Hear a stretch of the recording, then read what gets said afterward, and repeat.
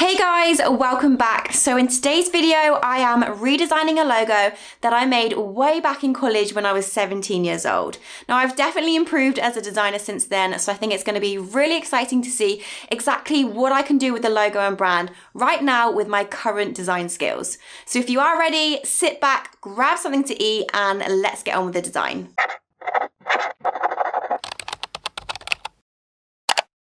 First things first, we are taking a trip back down memory lane. I'm going to introduce you to the logo and the brand that was made way back in college when I was 17 years old. I'm also going to get you guys to rate this out of 10. I'm going to give it a solid 4, potentially it's going to be a 3 because I'm pretty sure I had no idea how to use Illustrator back then. But we basically had to come up with a brand from scratch, the concept, the name, everything, the whole works. So I came up with an ice cream brand that was called Cool Comfort. So we've got the cool aspect of the ice cream, we've got the comfort for comfort food. So I feel like 17-year-old me knew exactly what she was doing. I love coming up with the names, and it was obviously clear back then. I feel like that's still a good name right now. Anyway, I'm gonna show you the logo designs. So for the logo, we have a very illustrative logo with an ice cream mascot, which is pretty cute, but the typography is very questionable. It is bringing back a lot of memories. So I remember drawing that typography out, scanning it in, and literally just filling it with paint. That is how technical it got. And then I just stuck it on the mascot. And then we've got a glorious menu design, which I'm horrified. We're not gonna get into it. I might do a video of me going and reviewing some of my old designs, but this one is very questionable. I have no idea what I was thinking, but we move. We're gonna make this a beautiful brand. And then I've got a very questionable poster. I don't even know where to look. The typography, I'm cringing at my 17-year-old self. Anyway, we are going to be completely redesigning this brand. And when I first thought of the vision and direction of where I want to take this brand, the most obvious thing that came into my head was going for a really funky, a really out there, a really bold ice cream brand.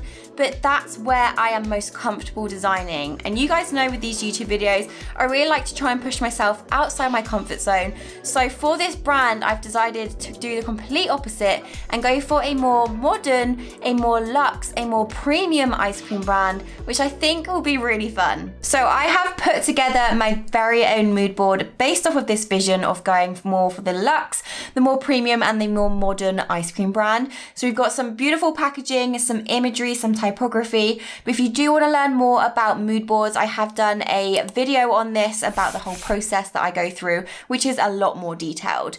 The next step of this process is finding the perfect typography, and I'm going to head over to Envato Elements, who is actually a sponsor of this video. They are my go-to place for mockups and fonts, as you guys know. So I'm going to go over there and I'm going to find some beautiful sans serif typefaces. The fonts have now been sourced, and I've actually only chosen 3 today. So it is quite harder with sans serif typefaces because they are quite similar. But these 3 definitely spoke to me. They just jumped out at me and said, choose me, choose me. So I've chosen them, and I'm now going to whittle these down to 1. So within these 2 are very wide. They're very spaced out, and I like that feeling.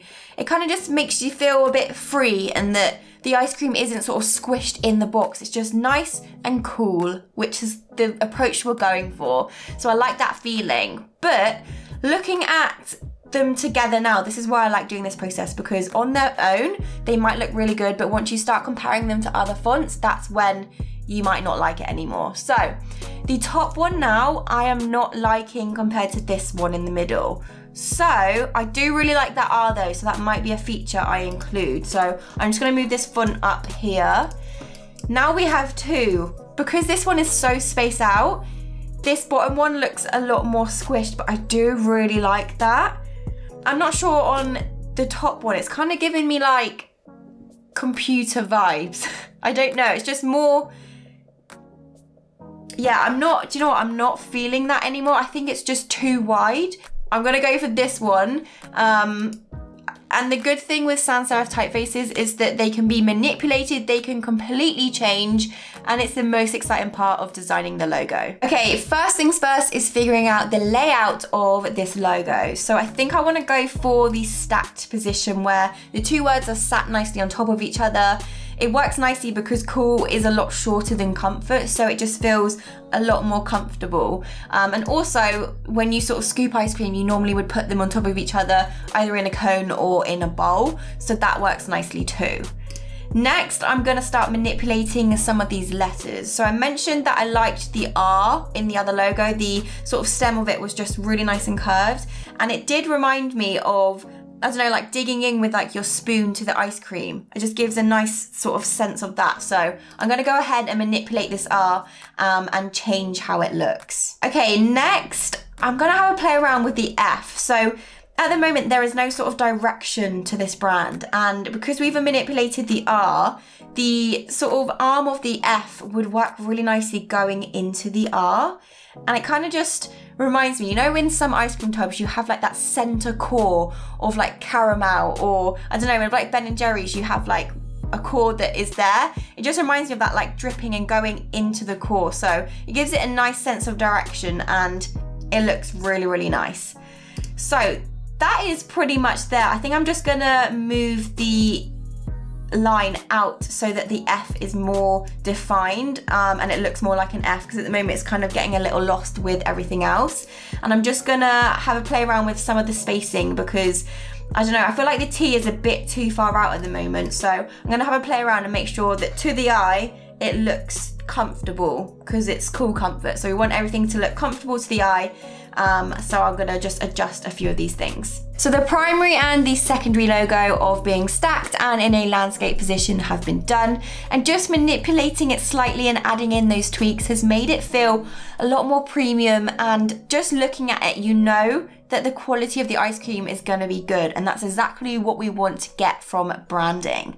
So the next stage is completing the logo mark. So I want to include maybe like the C's together. I don't know how. I'm gonna have a play around and just see how that will work. But basically just creating a really nice logo mark that you know that that is that brand from the logo mark. So I'm gonna have a play around with that.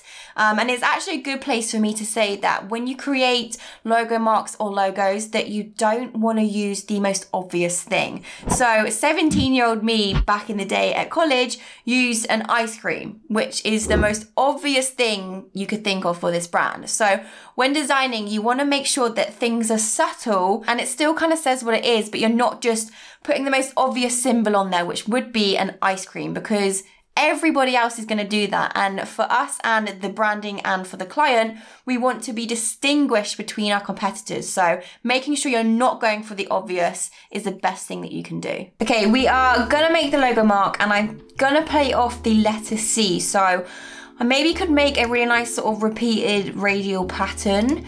That's pretty cool.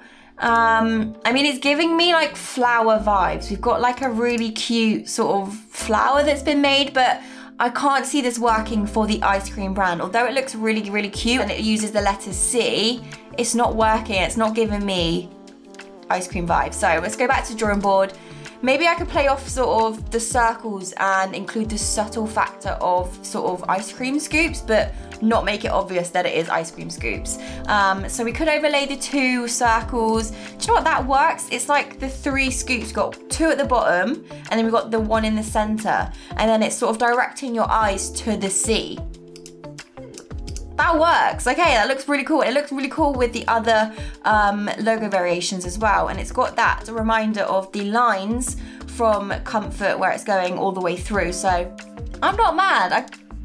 I like it. It's also giving me that sort of core center again. Like I mentioned before about some ice creams having a core, that could be Cool Comfort's thing, that everyone has sort of a really deep core filled with stuff. It could be like brownies, cookies, that could be the thing. So revolving this around the core from Comfort, sort of directing your eyes through the core of the ice cream, and then this logo mark there being like a center and a core. I really, really like that. So it is probably my favorite part about this process, which is adding in some color palettes and really bringing this brand to life. I think I've mentioned it before, but it's always best to start designing in black and white so that you know that the layout and the composition of the logo is gonna work and you're not getting distracted by the colors first. It also reassures you that the logo can be applied in any situation. So a little tip for you, start designing in black and white, then add in the color. So I have no idea what colors I want to go for, so I'm going to do a little bit of research. I definitely think I want to go for like the pastel vibe. So from my mood board, we've got some really nice sort of blush pinks, some blush blues, that's a tongue twister, but I can feel the brand going down that, maybe including like a really nice like ash grey. Just going away from the norm of like the bright, the bold, the bubbly, which I initially wanted to do. Okay, colours have been chosen and I was sort of swaying between using a green or a blue, but I thought the blue would work a lot nicer to sort of link in with that ice cream, that cold feeling. And we've gone for more of like the pastel-y colours instead of going bright and bold. We've got the really nice comforting colour of pink, and then we've got the contrast of the black and the really nice cream, sort of represent the ice cream as a whole, like the vanilla ice cream. That is the core ice cream that you would find anywhere. So I think these colours work really, really nicely, and they have definitely brought the brand to life, and I'm really excited to start exploring it more. We're gonna go and find some really nice photography, and then hopefully I can start with some mock-ups and bringing this brand really to life. Okay, photography has been sourced from Pexels and it looks so good seeing everything together. A little tip when you're choosing the direction of the photography is to make sure that it sits really nicely with your design style. So for example, if I would have chosen some photography styles that were really bold, really colourful, really playful, it just wouldn't sit right with the design style that I've gone for. So I've gone for a more premium, more laid back sort of style, and the photography definitely demonstrates this. So I wasn't going to do a pattern, but I really want to make one now. So I'm just going to take these circles from the logo mark, and I'm just going to create a really nice simple pattern that could possibly be used within the packaging. I just want to give it a more premium feel to what it is already. So I'm just going to grab some of the circles and have a play around and hopefully create a pattern. She is looking mighty fine. I'm so glad that I decided to go for a pattern for this brand.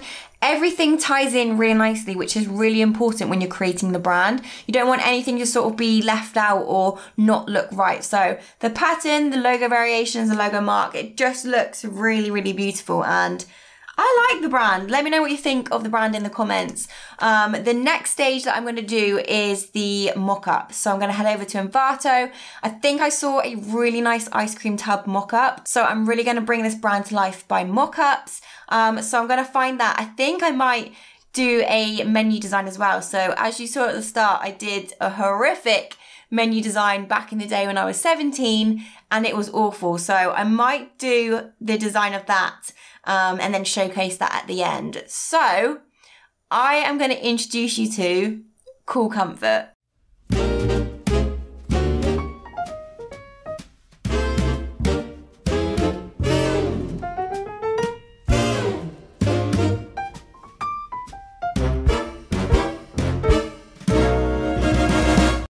So that is the branding complete of me redesigning a Cool Comfort, which was an idea back in college, and I've made it into a more premium, a more modern, more luxe brand.